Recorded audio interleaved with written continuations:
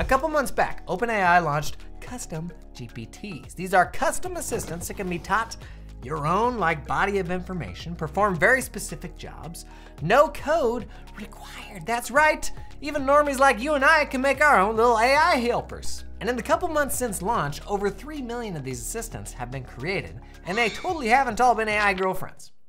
Well, just this month, OpenAI launched a new GPT store, a marketplace to surface the most used, maybe most useful assistants on the web. And while it's still very early days for the store, I'm gonna run you through a few of my favorites right now, get your wheels turning on how you can build this stuff into your firm. Up first, this guy, AI PDF. It's from the team behind myaidrive.com. This service will let you upload thousands of PDFs up to 2 gigabytes each. Those are huge. And then search and chat with the contents of all those PDFs. Now this could be legislative docs, could be your bike manual, could be transcripts from a certain 30-minute daily podcast about running accounting firms, Arguably the most useful thing that AI chat actually does right now is a better version of Control F. You know that guy, where you're looking for something, but you gotta get the text to match just right? This is better. It can go through huge volumes of information, pull out the 1 to 100 most relevant excerpts without having to match up the wording just right. And with AI PDF, you can do it with a huge number of documents. Up next,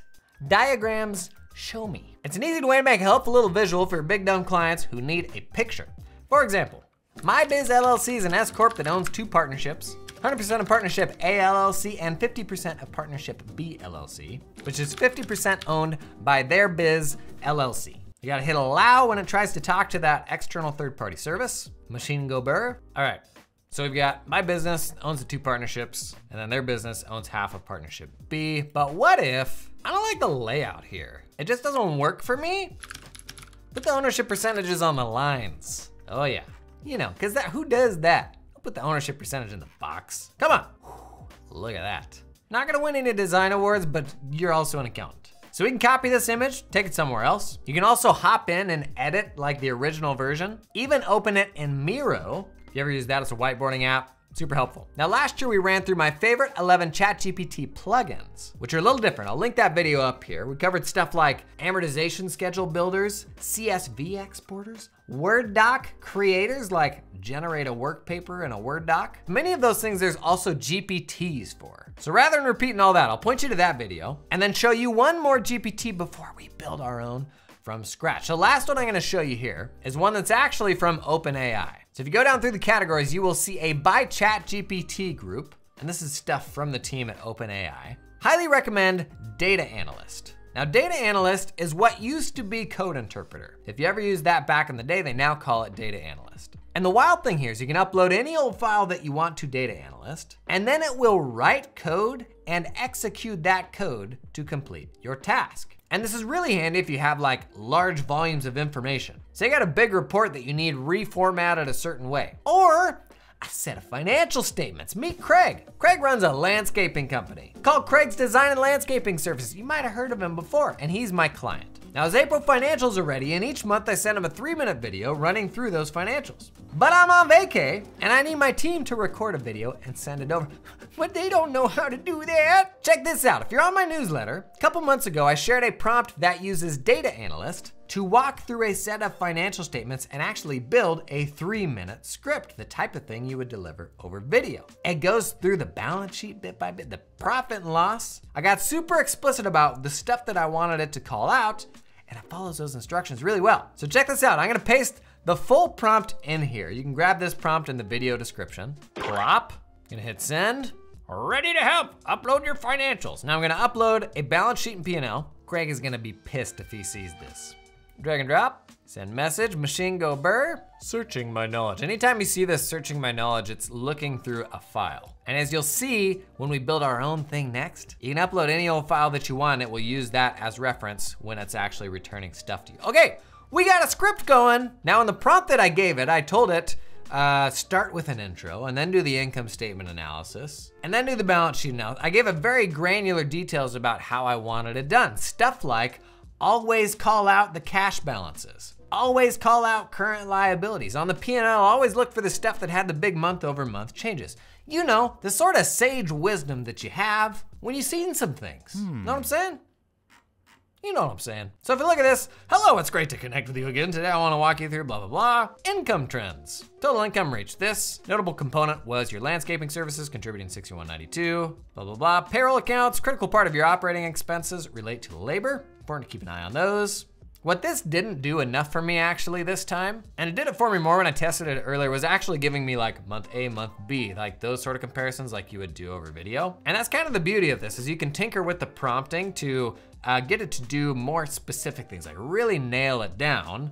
Or worst case, just hit the YOLO button and re-roll it. And if you think about this, honestly, it's pretty wild. And it's a great example of how giving a large language model really explicit instructions rather than expecting it to magically do what you want, you see that it's actually like quite good at following those instructions. You can even number them and like group them into sections, and it will follow that stuff step by step. Honestly, not unlike fellow human beings, where you get annoyed when they don't just read your mind. Now that is a really helpful AI assistant, the sort of thing that'd be valuable to share with your team. But you probably think of two things right now. One, did you just chuck Craig's financials into ChatGPT? He's gonna be pissed. And two, how could I bottle that up and make it like a reusable version of that I could share with my team? Okay, let's tackle number one first. Let's talk security. Now, actually this month, OpenAI just dropped a new version of ChatGPT that is perfect for small accounting firms. It is called ChatGPT Team. It's for companies up to 150 people, costs $30 per month, which is $10 per month more than GPT Plus, the kind of personal version that gets you access to GPT-4. And in return, it will never train your prompts into the model. You actually get access to a better version of GPT-4 that can remember more. If you really want to geek on all the differences, I'll link a write-up I did in the video description. But the short of it is you get some of the data security features of enterprise ChatGPT at a fraction of the cost. So does this mean we can put client data into ChatGPT now? They've solved the issue of data being trained into the model. Don't need to worry about that, specifically if you're on ChatGPT Team. But the biggest complaint I still have here is you can't force multi-factor authentication for users. And the biggest security risk here, which frankly is actually the case for most of the apps we still use, biggest risk is somebody getting access via your login who shouldn't. Then they can pull up an old conversation with sensitive information in it. So I still have that gripe, as I do with many of the apps in our space. So while ChatGPT Team is way better, and I've got my whole team on it now, it still isn't a replacement for an AI use policy in your firm, which you should absolutely build out, and I'll link to a podcast where I ran you through how to build your own. In this case with Craig, in short, what I do is redact the client's name from the financials, ensure there's nothing identifiable there, and in my opinion on a Teams license, I have no qualms chucking some redacted financial statements in for something like this. But that's something you also gotta decide for yourself. But how could we package that script builder into something reusable, something we can just share with our team, do that for financial statement scripts, or any other workflow in our firm? Say, I don't know, a quality assurance bot, an advisory prompt generator, I don't know. Well, the good news is if you're on the new ChatGPT Team plan, you can build custom GPTs that can only exist inside your team.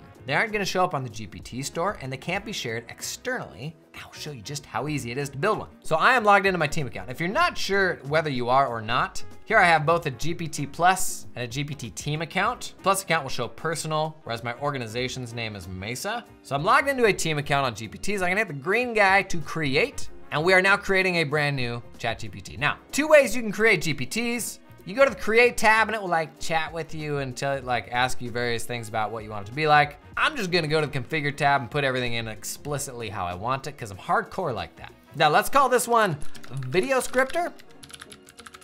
You generate 3-minute video delivery scripts for client financials, and I'm just gonna drop that big old prompt in here. In this case, I don't need to upload any custom knowledge. I just wanted to ask the user for financial statements. I don't want it to use web browsing. I don't want it to create images, but I do want it to use code interpreter. And I know the naming is getting confusing here, but that is like the data analyst functionality that we were just looking at in that other GPT. It's called code interpreter. Basically makes it so that it can process more different types of files like Excel files, that sort of thing. Now notice I didn't put anything in conversation starters. You could maybe upload your financials.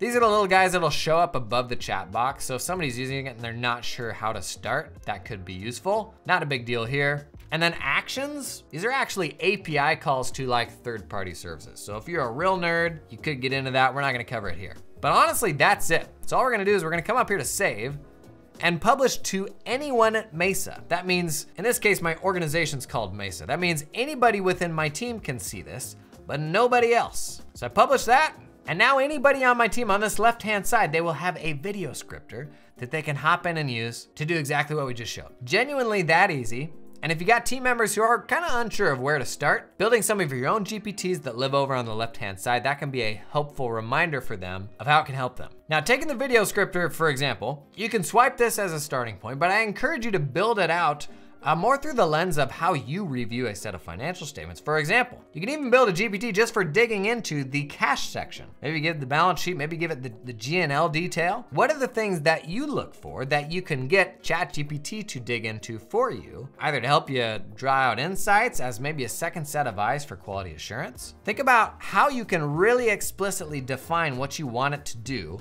build that once, and now you and your entire team can benefit from it. And when we're often frustrated that our team may not see and do things exactly the same way that you do, this is a way of codifying your expertise, packaging it up into something that anybody on your team can leverage. So the very best custom GPTs here are gonna be very specific to the ways that you work.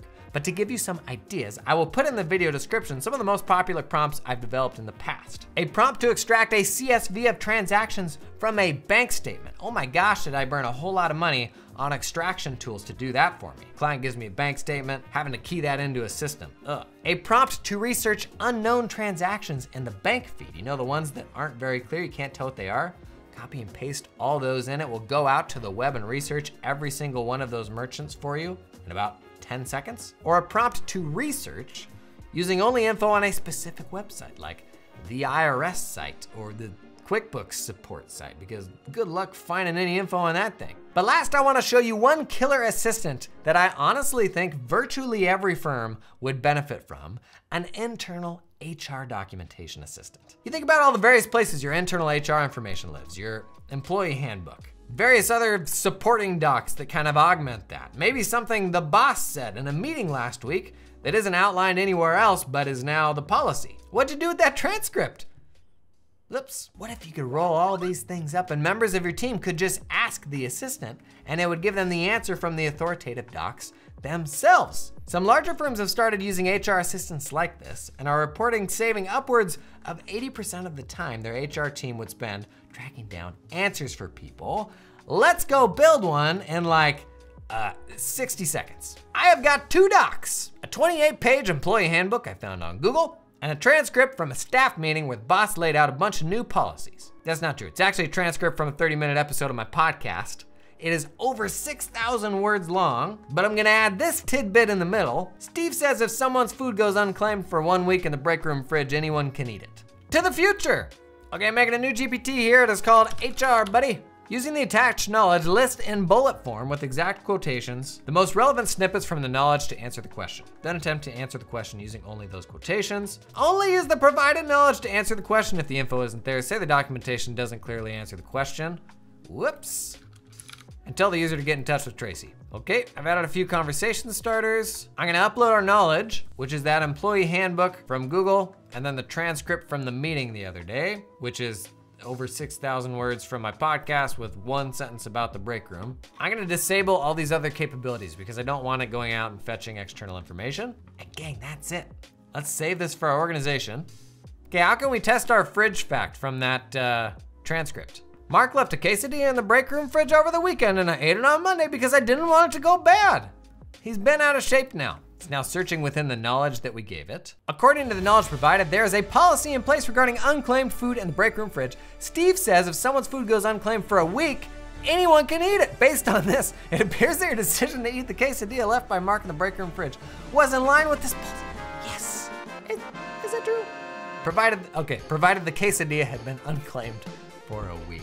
This must have been what it felt like for those Apollo guys. Joking aside, that's rad. That's so good. Now, what are all the interesting ways that you can use that? Also interesting, how can your clients use that, right? So highly encourage you, go check out that ChatGPT team plan for your firm. What sick prompts are you building, or GPTs? man, drop them in the comments. Let's share some of the best of what you built. Still really early days for the GPT store, especially for domain stuff and accounting and tax. But that doesn't mean we can't start swapping the best of what we're building. So go check out that new ChatGPT team plan. And here's a playlist of ChatGPT videos to get your team's juices flowing on the cool new stuff you can build. Man, that was great. Good bot. Harsh but fair on the fridge policy. A week is a lot. It really is.